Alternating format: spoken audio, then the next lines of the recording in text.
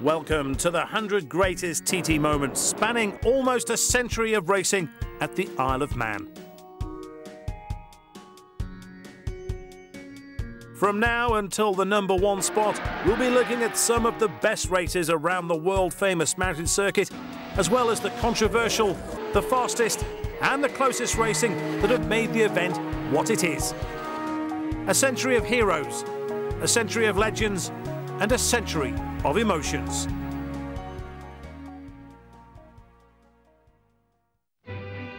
We start at number 100 in our countdown of the greatest TT moments, beginning with, rather fittingly, the very first TT meeting for motorbikes, held in 1907 on the St. John's course.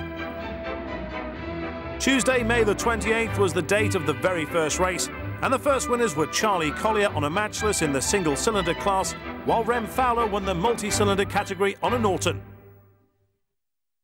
Isle of Man TT is the greatest motorsport event of any kind, in my opinion. Nowhere now has the tradition of the TT.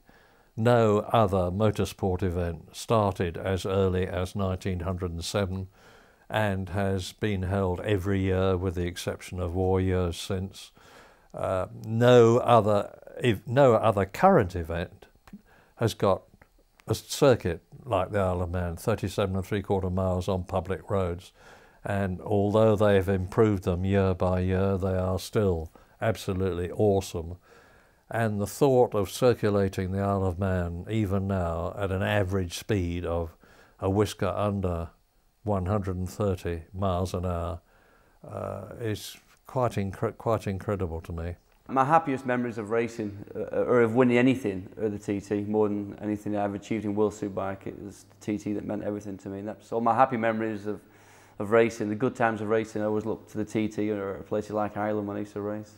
You look at it, you know, it's not just a road, is it? It's part of history, isn't it? It's not just a piece of tarmac or a hill, braille, or the mountain course. It seems to be there since time began, hasn't it? And long may it continue. And if it didn't, what would be on the Isle of Man? I don't know. I think Isle of Man for the rider, I think is the best victory. It's like win the world champion, because when you win an Isle of Man, is completely, you have everything in Isle of Man. So only you don't have to think about the danger.